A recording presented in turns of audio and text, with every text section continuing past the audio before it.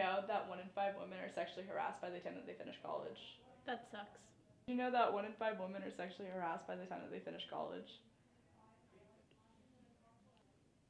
No. No, I did not know that. No. No. No. No. 1 in 5 women will experience sexual harassment during college. And to add to that statistic, the same goes for 1 out of 16 men. 90% of assaults that occur on campus go unreported. Out of the 10% assaults reported, less than 1% will lead to a conviction.